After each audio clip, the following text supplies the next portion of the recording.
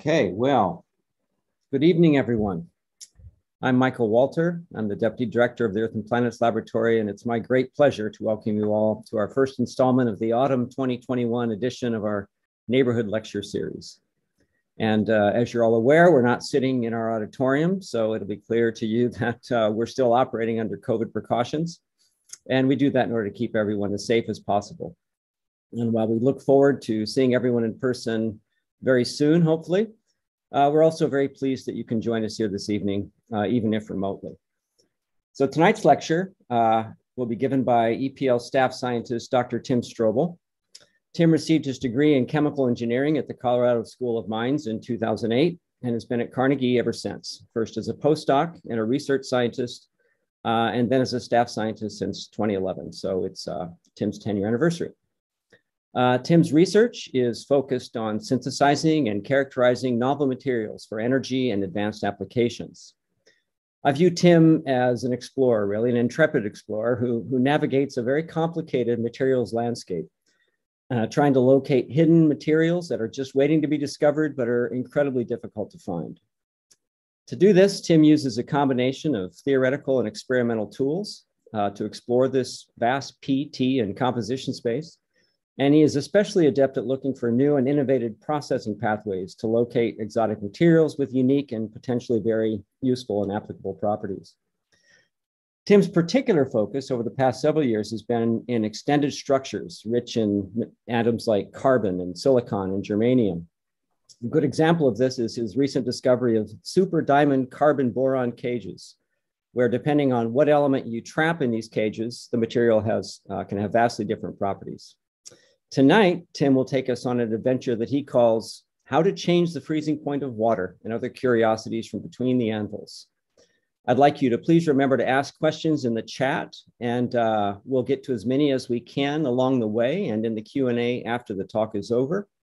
And so with that, Tim, I'll ask you to take it away. Thank you very much, Mike. Good evening, everyone, and thank you for joining me this evening as we take a tour of some of the recent research activities at the Earth and Planets Laboratory. And tonight, I'd like to talk to you about the concept of metastability. Meta comes from the Greek word beyond. So we're talking about beyond stability, like metadata is beyond data. And a metastable substance is something that can persist despite not being the most stable or favorable state. For example, if I look at this ball that's sitting in this local energy minimum, it will persist within this state until perturbed and reach the global thermodynamic ground state. And of the approximately 100 million inorganic chemical compounds that are known, it is estimated that 1/2 of them are metastable substances. And similarly, of the hundreds of millions of chemical substances known, they are also metastable materials. We should also be very fortunate for metastability, as the biological molecules that constitute our bodies would actually prefer to be carbon dioxide and water if given the opportunity. So before moving on with metastability, I'd like to discuss stability.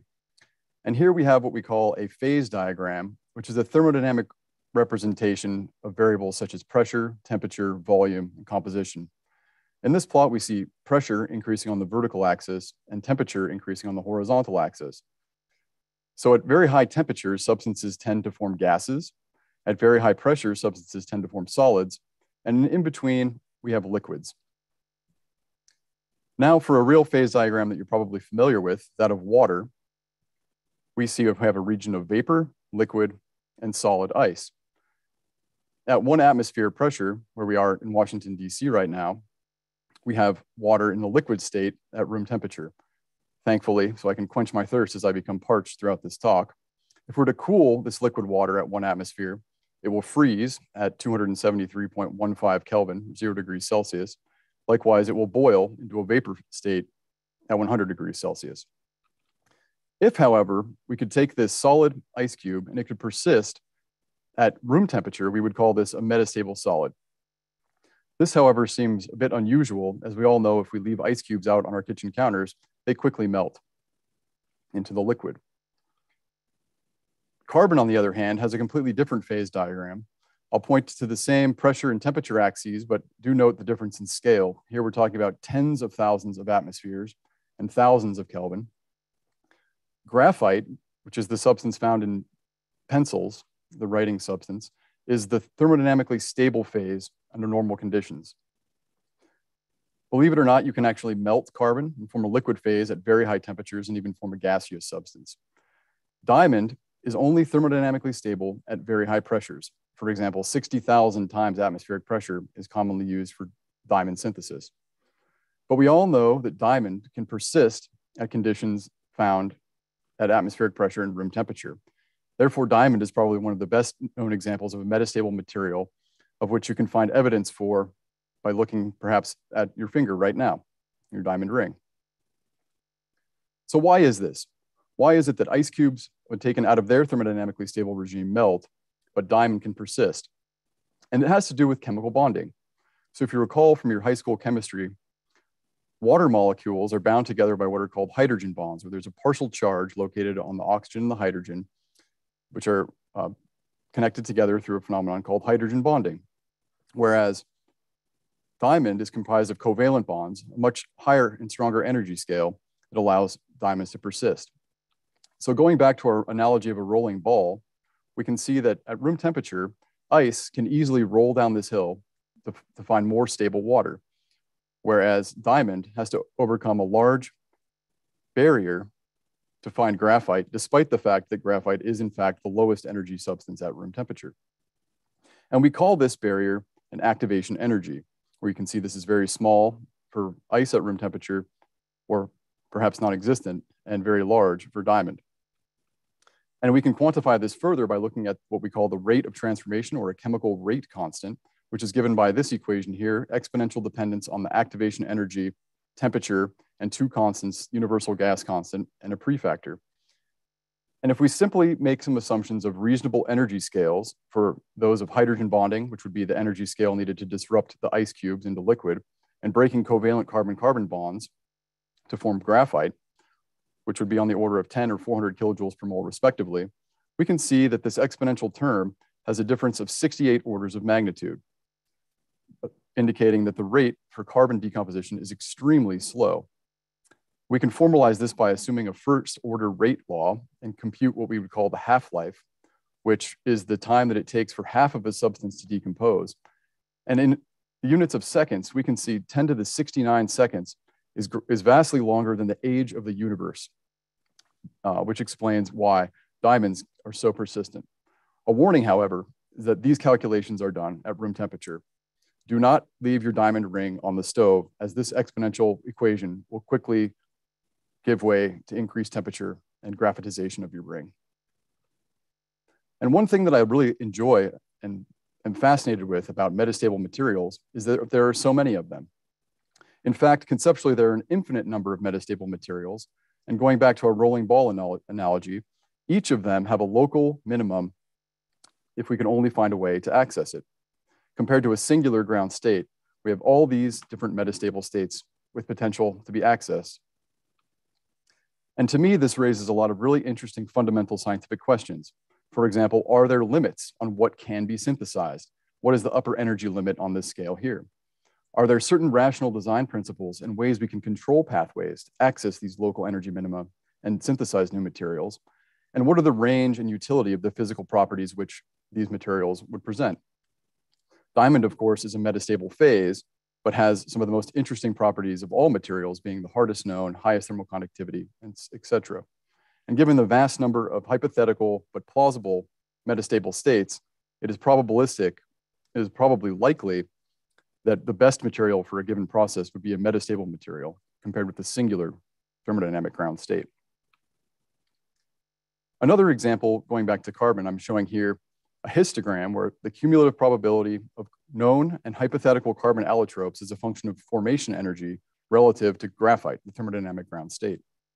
And on this plot, you can see that graphite and diamond have approximately the same energy, but there are hundreds, if not thousands, of hypothetical carbon allotropes that could exist at only slightly higher energies.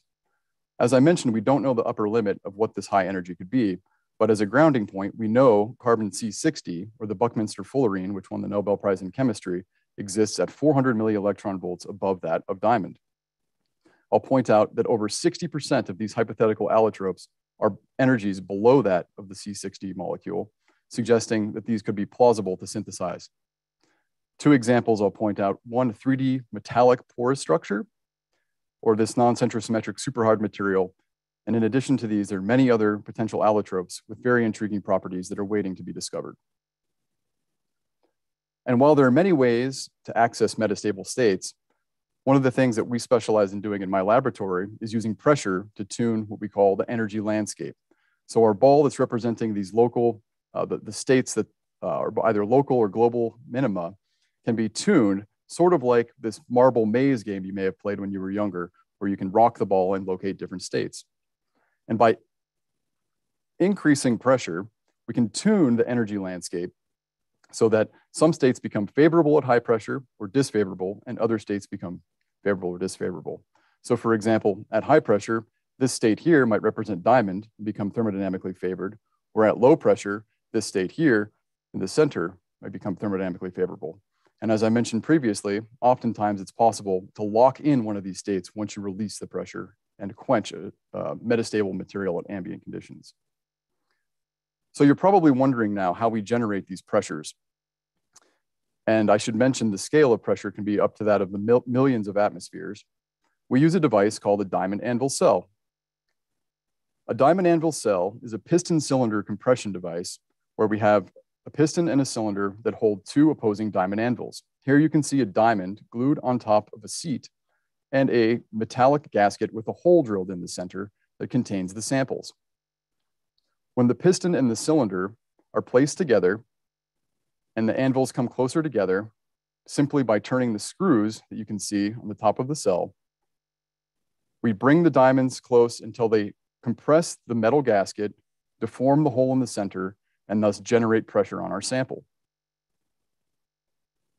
And given that diamonds are transparent over a wide range of the electromagnetic spectrum, we can visually examine our samples under compression, use a variety of spectroscopic techniques to examine the structure and properties of the material under compression and in situ conditions.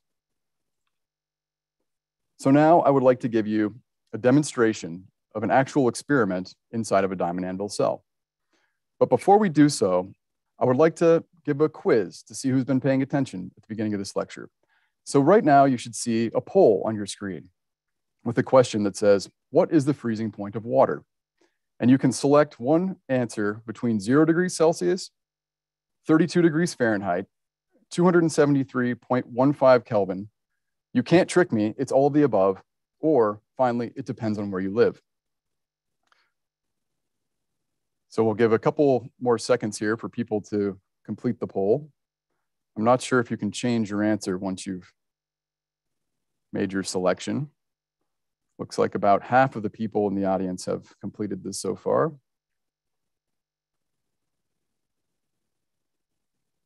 And I'll just give 10 more seconds. So if you're waiting to select your answer, please do so now. All right, sorry to the remaining 40 people. But you should be able to see the results of the poll now on your screen.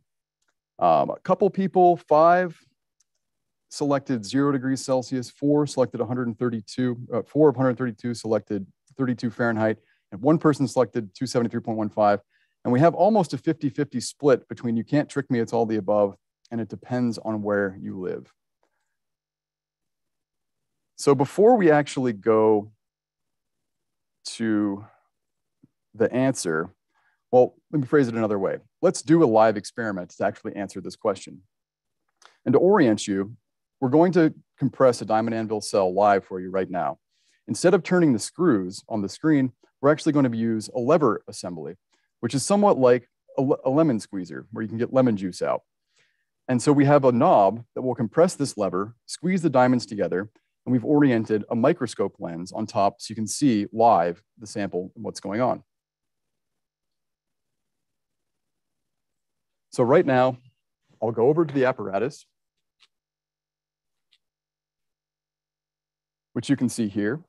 So in the diagram in the top right of your screen, you should be able to see the lever to increase the pressure, the diamond anvil cell, the lever arms, the microscope, and then here I have a camera and a monitor that I can see on the screen. Now you should see a zoomed in view of the sample on the right side of your screen, showing the diamond anvil cell, the metallic gasket, the hole drilled in the center that's holding the sample. What I've done is I've loaded water into this diamond anvil cell, turned this screw to increase the pressure, and what you see is a crystal of ice at room temperature. As you can see behind me, I'm not in a refrigerator. This is a crystal of ice that is existing right now at room temperature. And carefully, if I decrease the pressure by turning this knob, I should be able to melt this crystal into liquid water. And you'll see some deformation on the gasket edges, perhaps some interference fringes between the optical light. And very carefully, you can see this shrinking, sort of getting rounded around the edges.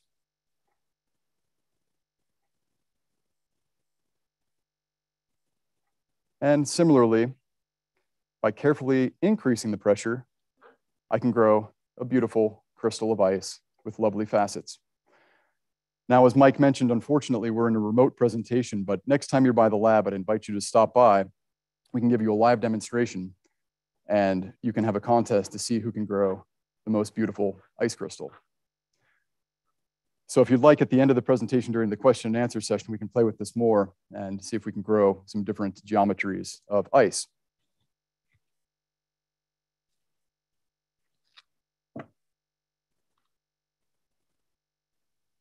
So if you didn't pick up on the answer to the quiz, it depends on where you live.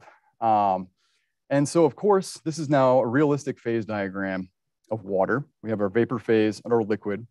At 1 atmosphere of pressure, water will freeze at 273.15, which is the same as 32 Fahrenheit, which is the same as 0 degrees Celsius. So that was the trick part of the answer in the question.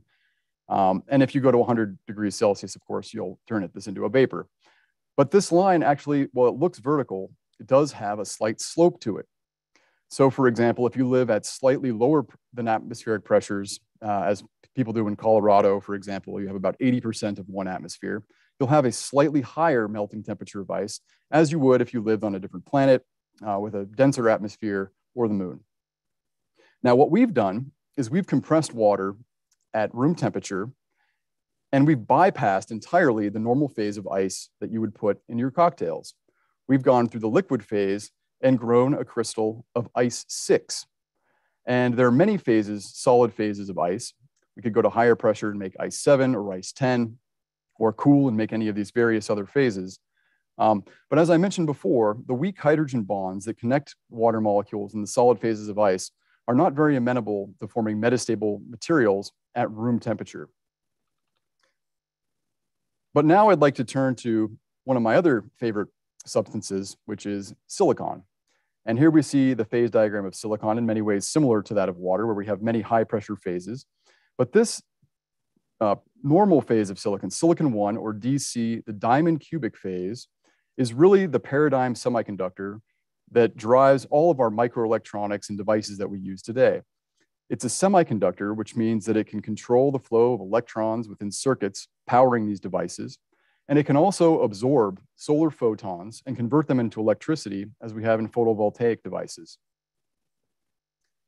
Now, while this diamond cubic phase of silicon is so important to our everyday life, in fact, it has a valley named after it. You might have heard of it in California. it does have some limitations. And I don't have time to go through all of these other so-called exotic metastable forms of silicon, but we've managed now to synthesize several of these that have complementary or superior properties to this diamond cubic phase and could someday be used in our technological devices. I'll give you quickly one example. You may have seen this before. This is a form of silicon that we discovered several years ago. It's produced at high pressure. It starts at high pressure by making a compound called Na4Si24. It's a channel-like structure that has sodium atoms trapped in silicon channels. This can be metastably recovered to atmospheric pressure, at which point we can remove the sodium atoms and we can now make a very pure allotrope of silicon. In fact, 99.99995% silicon in very nice crystals that you can see here for our high pressure experiments at reasonably large size scales. And one thing that's quite interesting about this particular allotrope of silicon is that it absorbs light much better than the normal diamond cubic form of silicon. So here we see the absorption coefficient as a function of energy for the normal diamond cubic form of silicon and silicon-24. And you can see that the silicon-24 absorbs light much more effectively than diamond cubic silicon. In fact, somewhat comparable to state-of-the-art thin film solar absorbers like gallium arsenide or copper indium selenide. So someday, while we're still working on this, silicon-24 might be a useful solar energy material. But the reason I bring this up today is we're in fact going to think of this as a metastable precursor phase. So our hypothesis was actually to utilize silicon-24 as a higher energy metastable state. Going back to our rolling ball analogy, we know the diamond cubic is the thermodynamic ground state structure, but if we perturb silicon-24, can we access one of the other metastable states that we discussed previously? And so to do this, we set off to do high pressure diamond anvil experiments and loaded silicon-24 crystals in our diamond anvil cell. This is work, very recent work that was published this year by Tom Scheel at the Earth and Planets Laboratory. And once the samples are loaded, we're able to probe them using X-rays, which diffract off the crystals in the sample and give a fingerprint of the crystal structure of the material. So here at the bottom left, you can see these spots, which are, from this, we're able to deduce the positions and structure of the atoms within each of these crystals. And we treat silicon-24 under different pressure temperature conditions. And when we heat this material up at 9 gigapascals and 1200 C, in fact, this process works at room pressure at 300 C, we get an entirely different X-ray diffraction pattern, indicating that we formed a different structure. In fact, you can notice that there's a 6-fold symmetry here, which suggests that this structure is hexagonal. And we were able to solve this structure and show that indeed it is a hexagonal allotrope of silicon called 4H. 4H is further confirmed by looking at vibrational spectroscopy, in this case Raman scattering, which probes the individual vibrations between the silicon atoms in the structure, also serving as a fingerprint for the structure. And we can see that the 4H structure is diagnostic of several of these observed vibrational modes. In one view of the crystal, you can clearly see the hexagonal symmetry. And the other view, you can see the stacking along what's called the C-axis. And the reason it's called 4H is there are 4 repeat layers, A, B, C, B, along the crystallographic unit cell. We're also able to directly image the atoms within this structure using a technique called transmission electron microscopy. In collaboration with our coworkers in Australia, we were able to use a focused ion beam to create a very thin section of our recovered sample. And we're able to look at this in the transmission electron microscope and actually see the individual silicon atoms, also confirming the structure in this 4H stacking sequence. With the assistance of ab initio calculations, we're able to quantify the energy barriers in our rolling ball analogy for why we see this transformation mechanism. And starting from silicon-24, which is already a metastable state, we calculate an energy barrier of 110 millielectron volts per atom compared to 279 millielectron volts going to diamond cubic silicon. Clearly, we can see that it's easier to go to the 4H structure. Physically, it turns out that there is a structural relationship between these two phases, which makes this process have a lower barrier. You can see the 4H atomic structure in green overlaid with the silicon-24 atomic structure in blue and translucent blue spheres that connect the corresponding atoms across this phase transition. Here's a short animation of how this phase transition occurs, and you can see that with minimal, well, perhaps not minimal, with a modest amount of atomic motion, we can see the transition to the 4H structure, which would require much more atomic motion to get to the diamond cubic structure. So we're very excited to have discovered a novel pathway to a new metastable allotrope of silicon. And we now have the first high quality bulk 4H samples. While not perfectly single crystalline, we have highly oriented grains available. And in terms of the properties of the 4H phase, they're actually very similar to the diamond cubic phase that's found in your electronic devices. For example, it has an indirect band gap near 1.1 or 1.2 electron volts, which is similar to diamond cubic silicon. However, there are many new opportunities now available to us, and this is spurring a whole new line of research.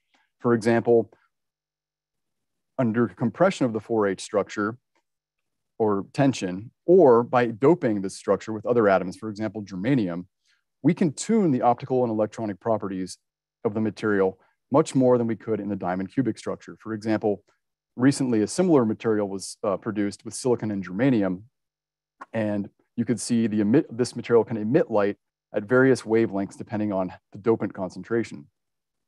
Another very interesting application that we might see in the future for 4H silicon is what's called micro electromechanical systems, or MEMS devices. The best way I would describe these is advanced micro machines, very sophisticated machines, which are typically made out of diamond cubic silicon. But one of the limitations is with the mechanical properties of diamond silicon, and with the 4H structure, which has improved mechanical properties, we could actually make more robust MEMS devices, such as gyroscopes or resonators, that could power next generation MEMS sensors. So moving on now to the discovery that Mike had mentioned with our carbon boron cages, I'd like to talk about our clathrate work. Clathrates are polyhedral cage structures where a host structure traps a guest atom or molecule. And this particular class of carbon-based clathrates I like to call super hard, super strong, superconducting, altogether tunable electronic structure compounds with glass-like thermal conductivity. So we're very excited about those prospects. And one particular aspect I'd like to talk about today is superconductivity. So you may have heard superconductivity before. It's an emergent quantum phenomenon that is really characterized by two very unique properties. One is when a material enters a superconducting state, it expels a magnetic field, as you can see shown here with the superconducting material apparently levitating above this magnet that is chilled. And one of the potential applications of this is something like a magnetic levitation train, where you could actually levitate the train above the tracks with minimal friction between the track, allowing for transportation at very high speeds. The other very interesting property associated with superconductivity is that of zero electrical resistance below this critical temperature.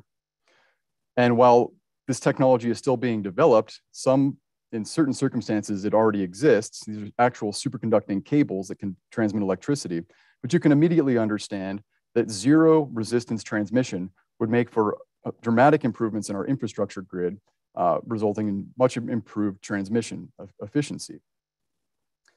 In addition, because we have zero resistance in this wire, this means we can apply much larger currents through our circuits. Much larger currents would mean if we wrap these in a coil, we could make much larger magnetic fields. And in fact, superconducting magnets are used in magnetic resonance imaging devices, MRI machines that you may have used previously. So all of these together, these properties together, really make superconductivity an exciting property. The problem, however, is that superconducting transitions are often observed at very low temperatures. The original discovery of superconductivity in 1911 by Onus, who was liquefying helium at 4 Kelvin and discovered superconductivity in mercury, has progressed over time in materials we call conventional superconductors.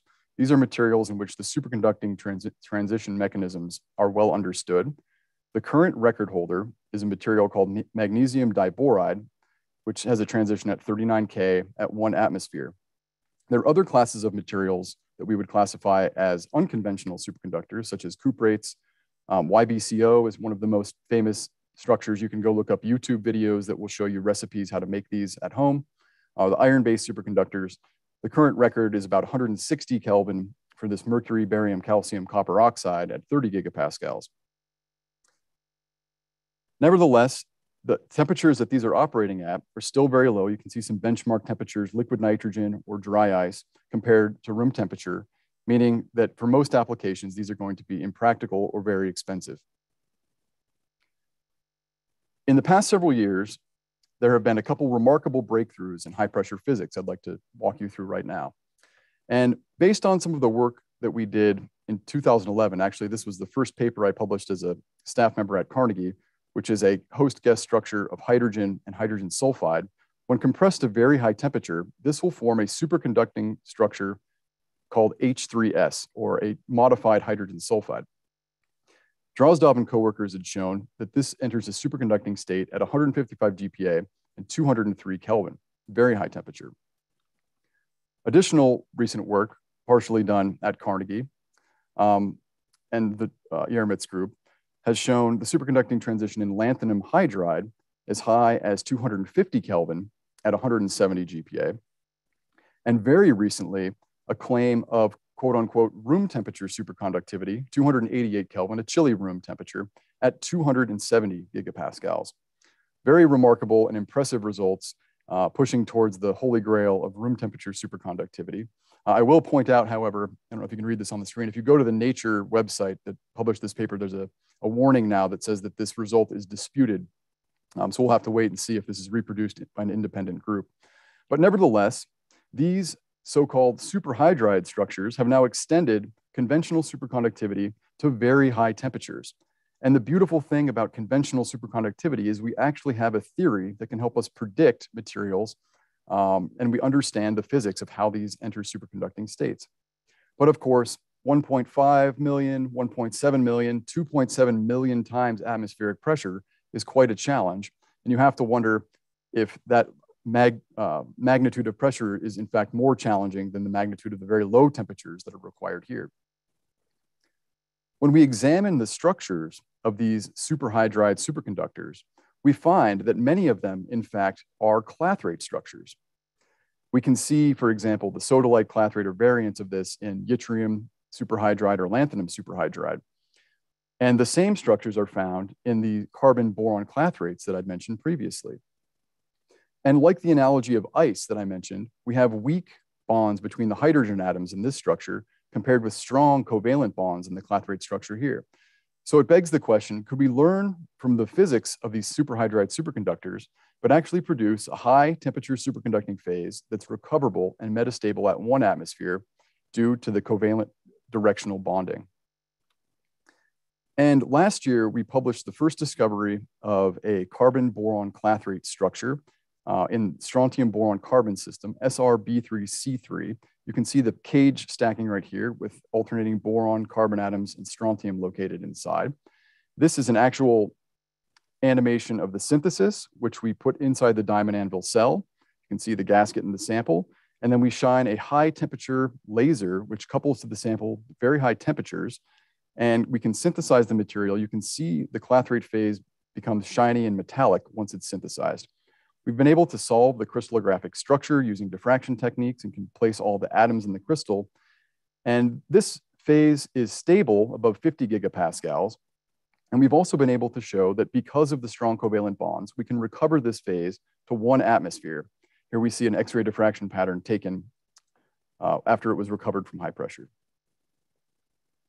And I'll flash this slide briefly for any experts in the audience, but this is called the electronic band structure of the material, which shows that we have a whole conductor and we have partially filled sp3 bands in the structure, as well as a moderate density of states at the Fermi energy, both of which suggest that we could have potentially high temperature superconductivity. And we've calculated this actually and come up with a range between 30 and 40 Kelvin at 1 atmosphere, which would be competitive with the record holder MGB2, which is 39 Kelvin at 1 atmosphere.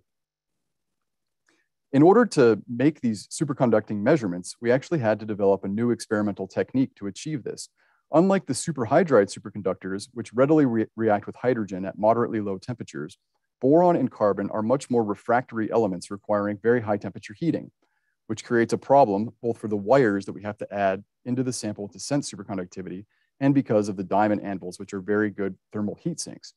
Our solution to this problem was to place sapphire crystals inside of our cell and place our electrical contacts on top of these sapphire crystals.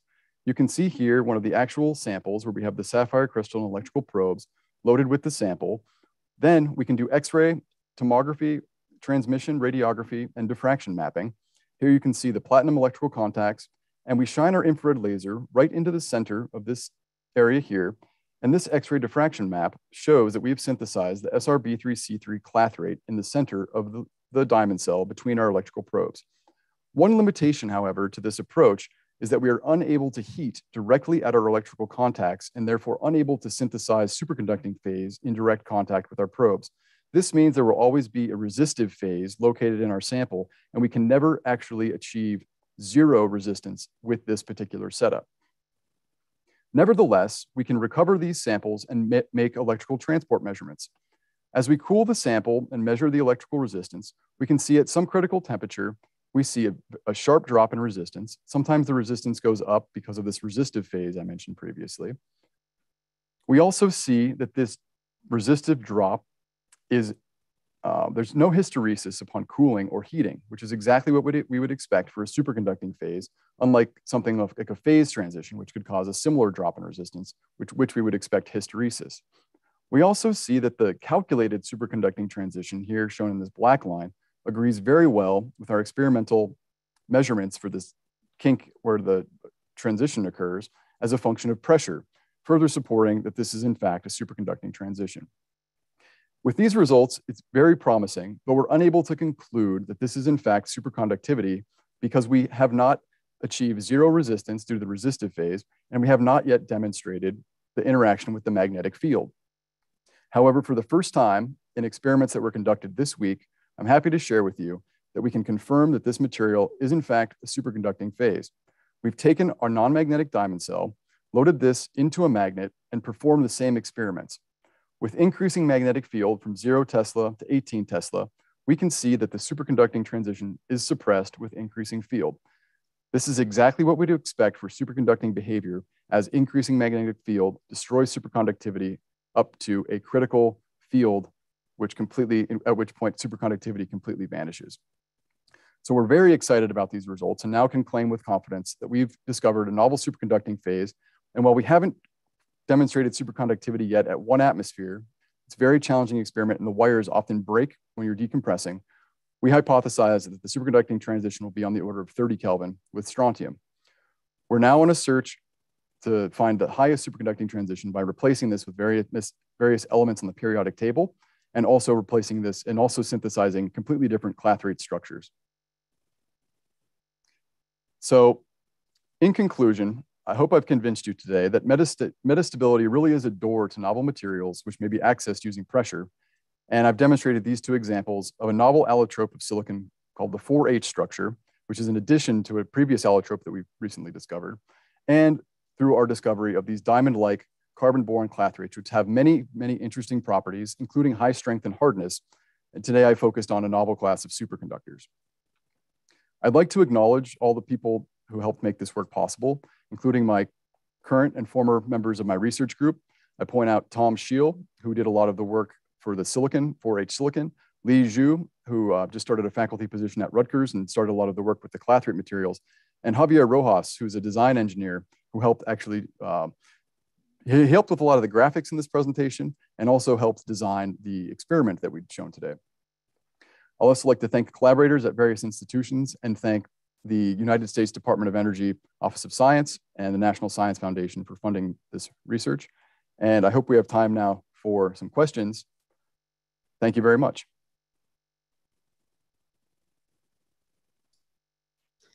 Thanks very much, Tim. I'm sure there's clapping going on. We do have some questions here, and I'll just, I tried to answer a few. We'll see how I did. Okay, so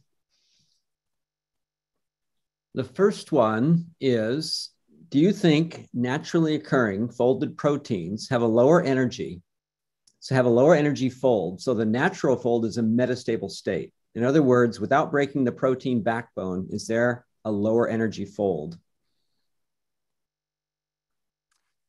Yeah, so this is a complicated question that's not exactly within my domain of expertise, but I can say it depends to some extent how you define ground state.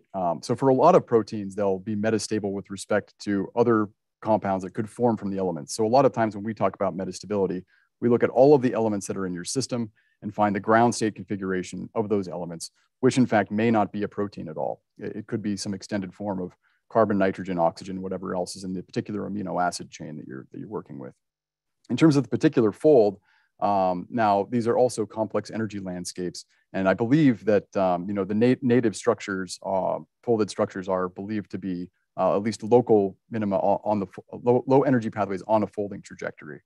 But beyond that, I'm afraid I can't comment.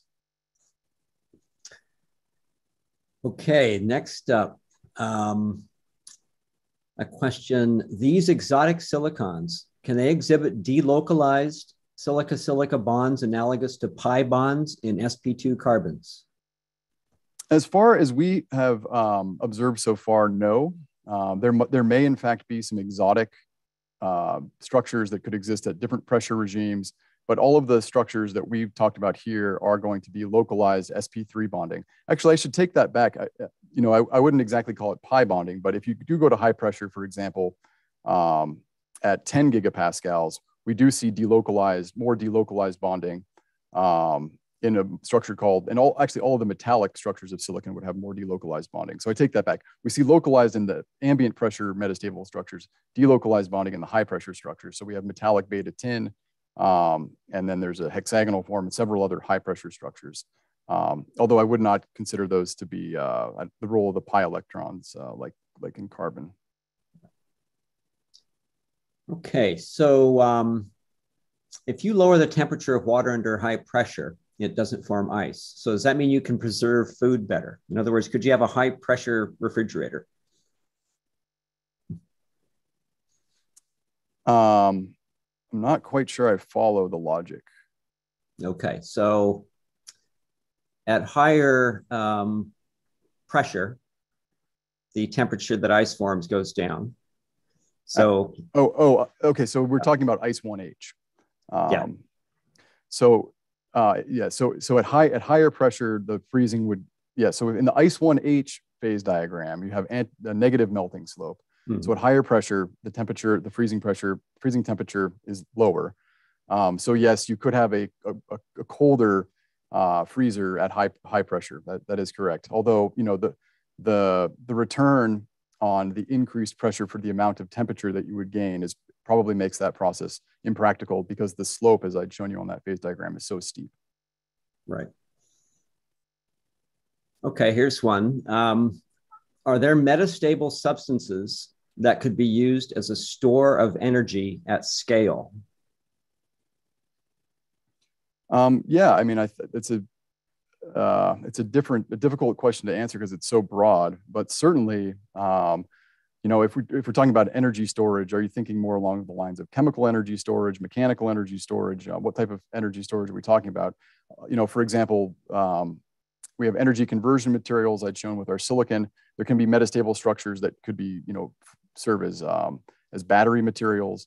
We can have metastable structures that can serve as supercapacitors. So certainly energy storage is well within the realm of metastable materials. Okay, next up. Is it possible to make a bigger ball of carbon to hold larger molecules inside? So I think maybe this is in reference to the cage structure that you see on the screen right now. And so, yes, this is a small ball of carbon, and then we do have bigger balls of carbon. There, for example, is a pentagonal dodecahedron in one of the structures that we would like to make, or a tetrachi or a hexachia with 20 or 24 carbons. Of course, we have the C60 molecule, which can hold atoms, like argon, perhaps even larger. And then C70, I don't know what the highest carbon fullerene that is known, but certainly C70 is known. So the answer to that is yes, and people are able to put larger things inside of them. Okay. Next up, is this all on the atomic level or are there subatomic considerations? So this is mostly, I would say, on the atomic level. It depends on how you define. I mean, we're not talking about nuclear physics for the most part. We are considering electrons, especially in all of our calculations that we do, which are based on electron density. But beyond that, we do not consider quarks or anything like that. Okay, so what are the top global challenges that materials science can help address? Wow, this is a very broad question. I mean, I think the short answer is that materials science can address any challenge you can think of. I mean, whether you're thinking about clean water, accessible water, renewable energy, pick a challenge that we face, and novel materials can help address all of them in some extent. Everything just look around where you're sitting right now, and some material and some property. You're looking at your computer screen. These are all possible because of novel materials, and technological developments over time. So, world peace, clean water, renewable energy. You name it. Yep. Okay. What is it about the high pressure polymorphs of H2O that make them behave differently than ice one? Bond types or bond strengths? Yeah, so we still do see fundamental hydrogen bonding. And there's an interesting phenomenon called the symmetrization of the hydrogen bond. So if you think of the position of one proton that's covalently bound to an oxygen, in ice 1H, that's going to be closer to the oxygen atom that's within the same molecule. But as you go to higher and higher pressure, that proton, there'll actually be at a certain point quantum fluctuations between the next oxygen in the structure. And at some point, it will be indistinguishable which oxygen owns that proton. We also see other effects still within the realm of normal hydrogen bonding that are due to changes in packing, changes in entropy, orientation. There's also effects called dynamical and static disorder. So whether or not, if you quote unquote look in the structure, does a proton exist at one site or multiple sites? Is it spinning in the structure or is it static? So a lot of different features we can see within these various phases of ice. Here's a tough one that I want to know the answer to as well. When do you predict a room temperature 1 atmosphere superconductor will be discovered? I mean, arguably, if that Nature paper is correct and you consider 288K as room temperature, that feat has been achieved if we can see that reproduced. So 1 atmosphere is the real challenge. And, I hate to make any prediction because, if I could predict the future, I probably wouldn't be sitting with you here today. But using some of the strategy, we know a lot of the fundamental properties now that drive these superconductors, particularly with the phonon-mediated conventional superconductors. So one of the fundamental questions that we're trying to address now is, can we use some of the features that we've learned with, for example, with hydrogen by using other light elements? I didn't share these results today, but we believe we can get up to approximately 100 Kelvin using some of the strategies that we've outlined in conventional superconductors with carbon and boron in one particular structure type that we've been investigating. Now, could we start adding lighter elements like hydrogen inside of that? Those are some directions that we're thinking about moving in the future. So if we, let's say we can do 100 Kelvin in 5 years, and if we can add 100 Kelvin at the same rate, then I'll give it 15 years. So there we are. We're going to hold you to that, Tim. Your samples are very small. How can the synthesis of a high pressure phase be accomplished to make materials in the quantity that would be needed for, say, electric transmission lines? So I'll give you 2 answers to this question. If you can see the slide. So yes, this is the very small sample, 100 micron size or smaller scale within the diamond anvil cell. We also have much larger diamond anvil cells that we can get samples on the orders of hundreds of millimeters cubed. We have industrial size presses that are sitting in our basement in the laboratory now, which we can get up to centimeter cubed size scale. Of course, there's a trade-off with pressure. And the industrial diamond synthesis occurs on the scale of about 6 GPa. Under these conditions, there's about 1 million kilograms of diamond that are produced every year. So depending on the material, this can be industrially feasible. This is a profitable industry. Every drop of oil that comes out of the Gulf of Mexico is drilled with a drill bit that has diamond coating on the tip. Then, there are high pressure factories that really do use this technology at scale. So this is a cubic press facility that has, football field scale of presses that just churn out high pressure diamond used mostly for abrasives. Ideally, this can be feasible depending on the pressure. If you have a material that we can get down to say 6 gigapascals, we could make transmission lines, okay, maybe I won't say on some scale, maybe not to supply all of the world's transmission lines. Then the hope is that by learning how these materials actually work, we can come up with secondary processes that don't require as much pressure. So I didn't talk about this today, but another metastable way to produce diamond is actually at vacuum, very low pressure. This is called chemical vapor deposition. This technology was actually developed at Carnegie. These are diamond plates that are growing inside a chemical vapor deposition chamber. We have a thin wafer of diamond, and we're actually able to grow, 10 millimeter large multi-carat single crystal diamonds that we actually can then use in our experiments. So yes, high pressure, higher the pressure, the smaller the sample. But if we have a certain range of pressure, industrial feasibility does become possible. And then there are oftentimes alternative routes, such as deposition, that can eliminate the variable of pressure altogether. But you do need to discover the material first. If you don't know that a diamond exists, you can't think of a way to make it without pressure. Right. Okay. And by the way, if you want to see another crystal in the microscope, we can try to freeze water again.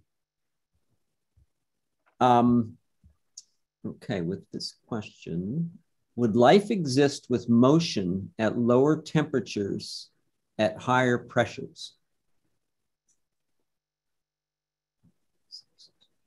So there is a field. Some of my colleagues at the Earth and Planets Laboratory would be better equipped to answer this field, but it's called extremophiles.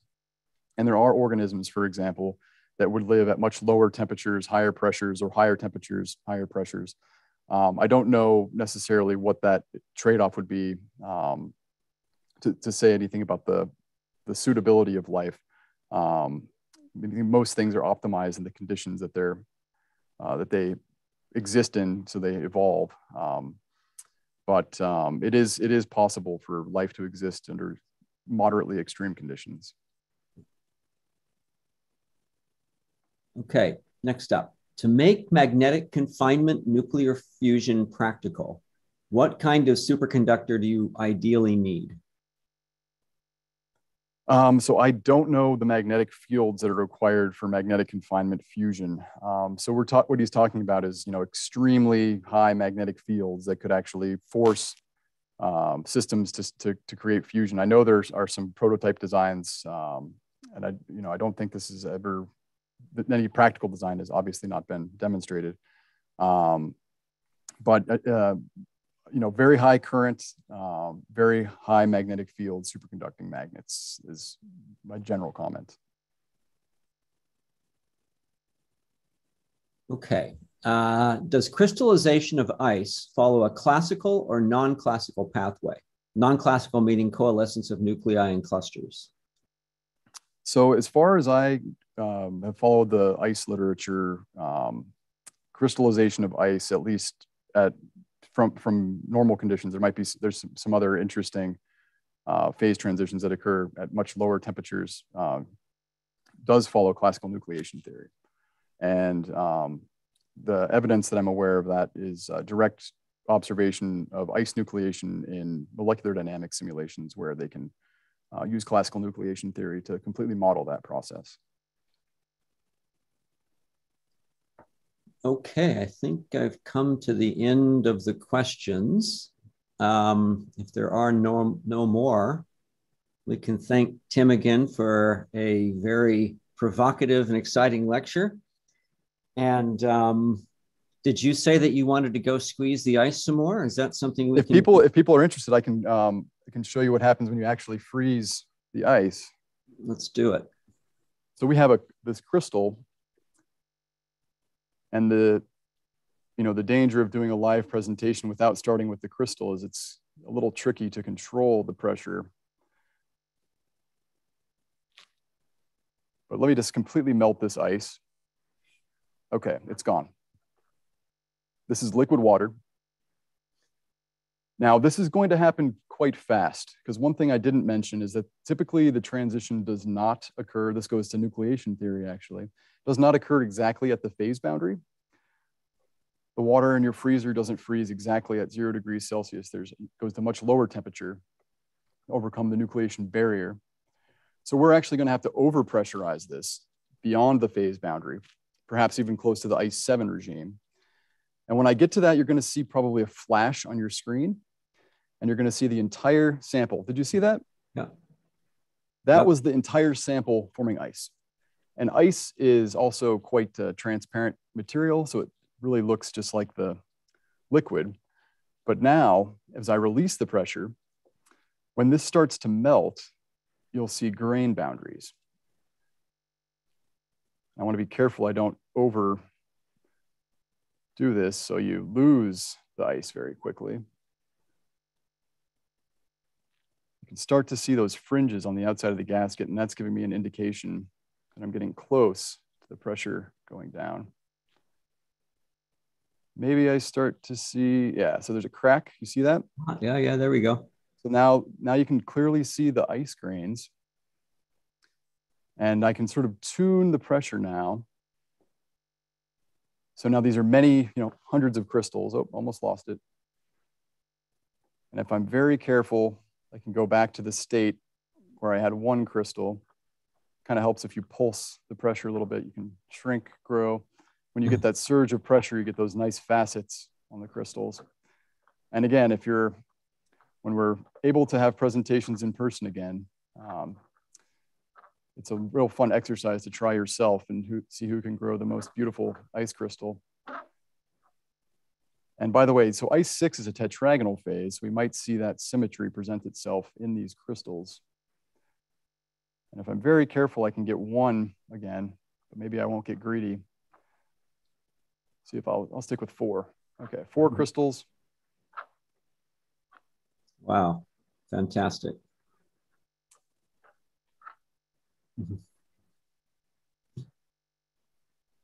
So thanks again, everyone. I hope you enjoyed that. And we look forward to seeing you again soon. All right. Thanks, everyone. And I should remind everyone that please tune in for the next neighborhood lecture, which will be on October 26th and presented by staff scientist Anat Shahar. And the title will be What Makes a Planet Habitable? So thanks so much again, Tim, for a fantastic lecture. And we look forward to seeing everyone again next time. Thank you. Bye, everyone. Bye, everyone.